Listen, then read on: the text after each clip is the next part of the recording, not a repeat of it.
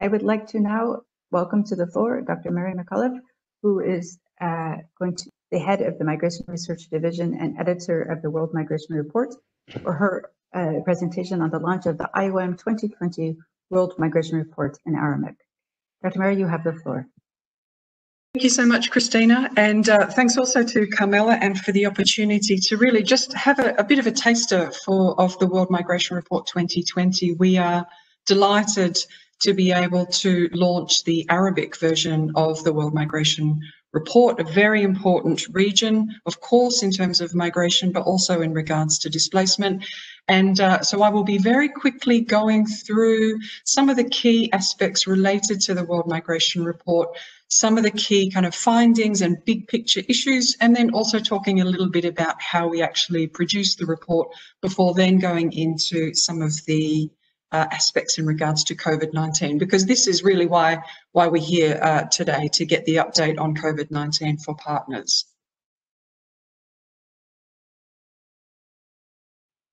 We can go to the next slide, Camilla. Thank you very much. I've done that already. What I'd like to do really is situate the World Migration Report, IOM's flagship publication, in the context of our vision. I've highlighted there for you in bold that we are about advancing evidence-based understandings of migration issues globally.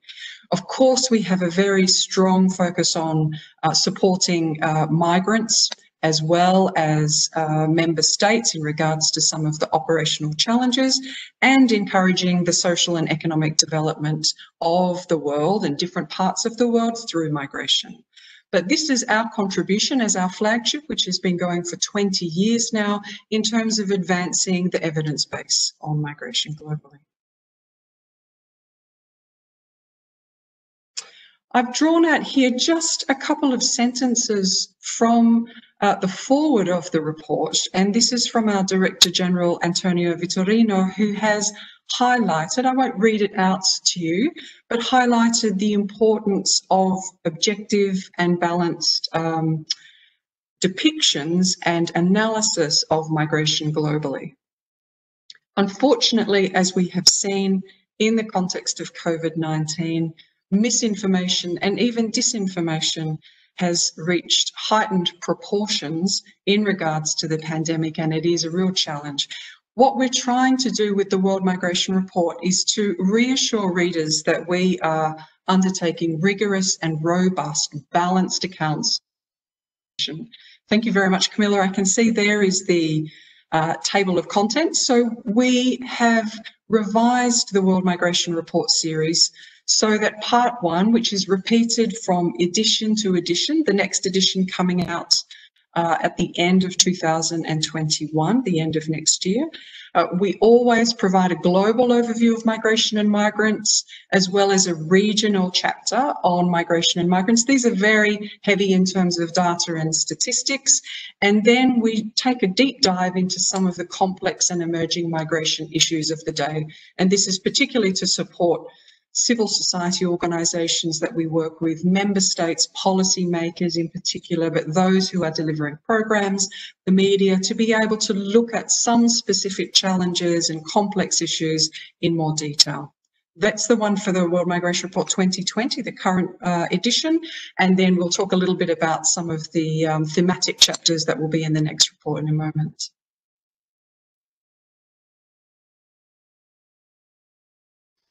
I've put in this particular slide because it has garnered quite a lot of interest.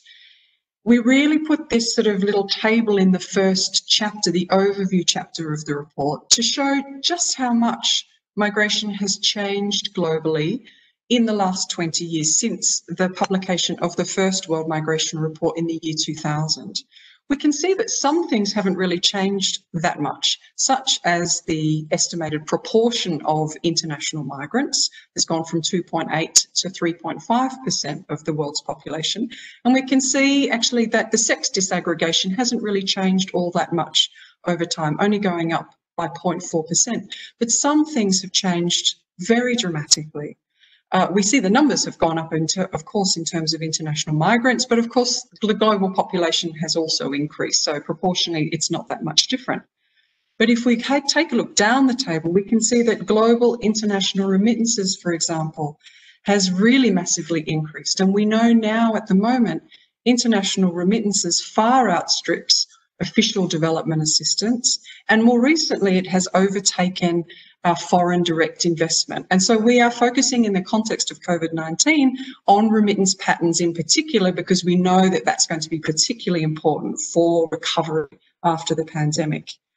If we look further down, we can also see that refugees and internally displaced persons, IDPs, has grown very substantially in terms of number. And unrelatedly, but I'm sure that there are some connections, we've seen the number of member states increased very dramatically in the last 20 years, and also the number of IOM field offices.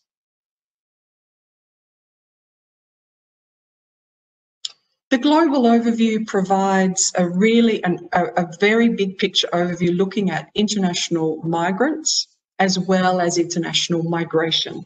Two being related but quite different in some ways.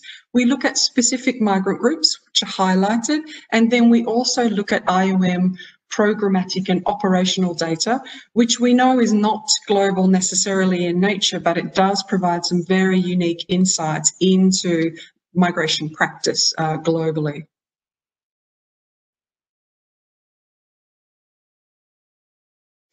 Now, what we do for both chapters 2, which is the global overview, and the regional chapter, these are some of the charts from the regional chapter, is we use data, the latest migration data, to show patterns and to show differences across regions.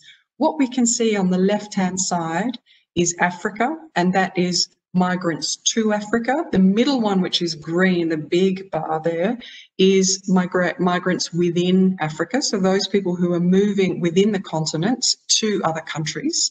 And then we can also see migrants from Africa. Now that's a 30-year kind of overview condensed into those three kind of graphs there.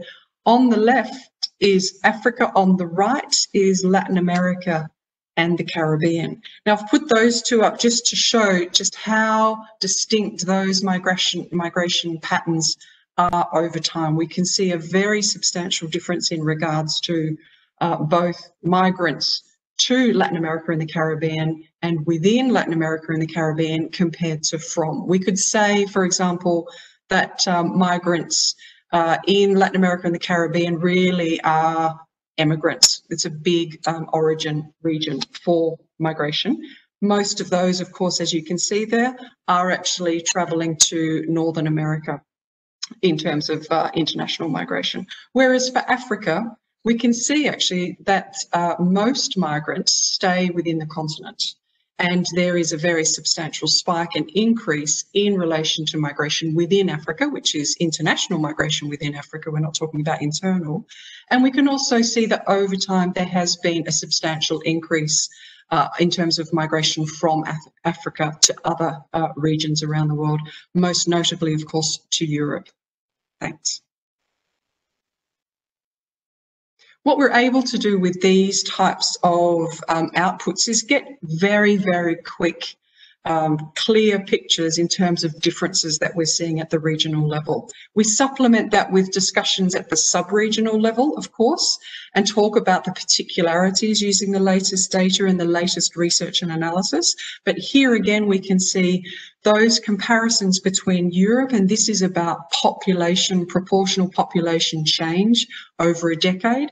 We can see that some countries within Europe have experienced population decline. Whereas we look at Latin America and the Caribbean on the right-hand side, we can see that there has been substantial growth in terms of the top 20 countries with the largest proportional population change. We also use data to show complexity. This graph and this output actually did take us a little while to design, because what we actually have pulled together here are statistics on refugees and asylum seekers, which show how complex the situations can be within different parts of the world. Here I've included Africa, the UN region of Africa, so the entire continent. And what we can see here is that for some countries, they are the origin countries of refugees, but they are also hosting substantial populations of refugees, many of which, of course, as we know, are protracted. Now, if we flick through the report and we look at the 6 UN regions, we can see substantial differences in these patterns over time. We've also highlighted in the report and in some of the kind of like subsidiary outputs, even for the most hardened migration nerds who have been working on the topic all around the world and in different geographies, there are some unusual kind of aspects that people are often surprised about. So I've highlighted a few of these in this particular slide. Most people don't know, for example, that France is the 6th top receiving country of international remittances in the world, and Germany is the 9th. Most people who are fairly new to migration and displacement dynamics may not know, for example, that the Syrian Arab Republic, who is now the largest origin country of refugees in the world, just around about a decade ago, was actually the 3rd largest host country of refugees in the world, hosting more than 1 million refugees, mainly from Iraq. You may or may not know that Canada is now the top refugee resettlement country in the world, with over 28,000 resettlements in 2018.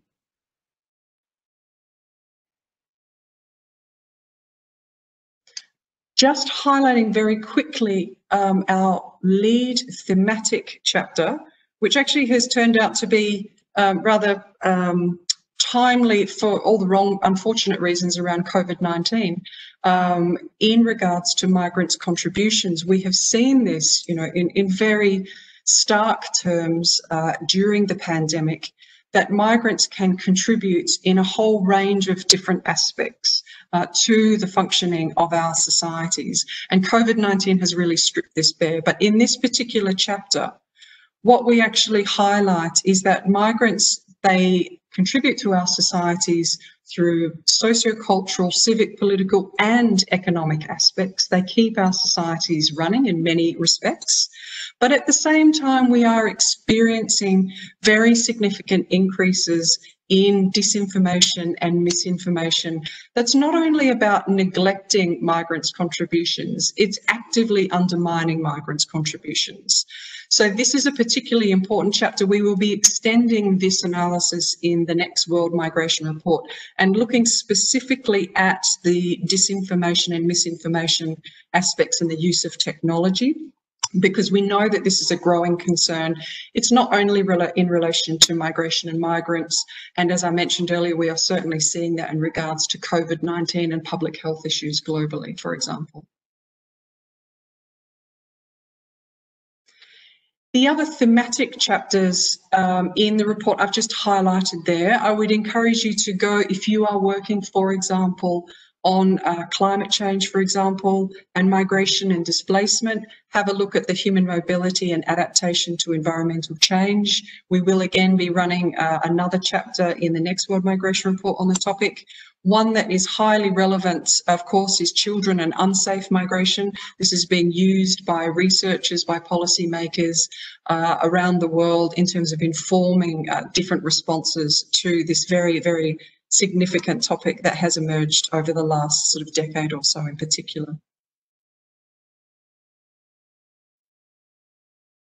Very quickly, this is really about reassuring you as readers and users of the report about its integrity and its quality. We work with co-authors, we work with academic reviewers, but very importantly too, we work with our IOM colleagues who are themselves experts from around the world in terms of co-authoring, in terms of contributing research and analysis and insights, and they also peer review the World Migration Report to ensure that it is up to date, that it's relevant, that it's robust and accurate.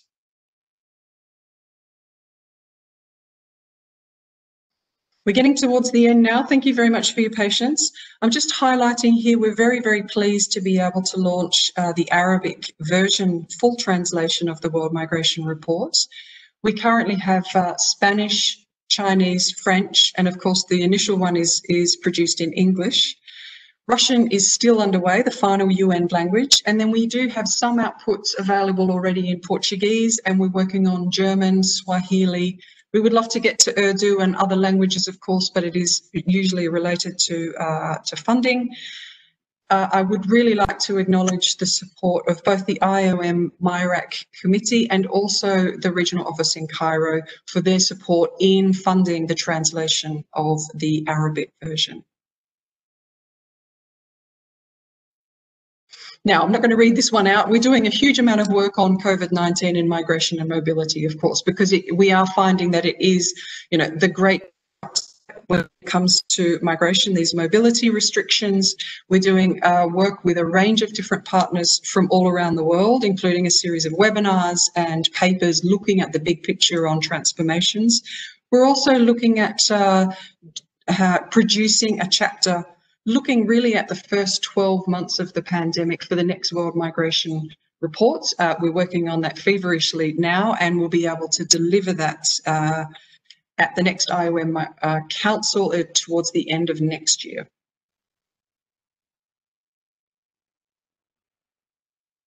And finally, a nice segue into the discussion on COVID-19 and responses within the region. I've just highlighted here some of the outputs that we have been working on, the analytical snapshots, very important both for IOM staff, for our stakeholders. Member states have been using these quite extensively. We are up to now 56 analytical snapshots, and many of which are translated into Arabic.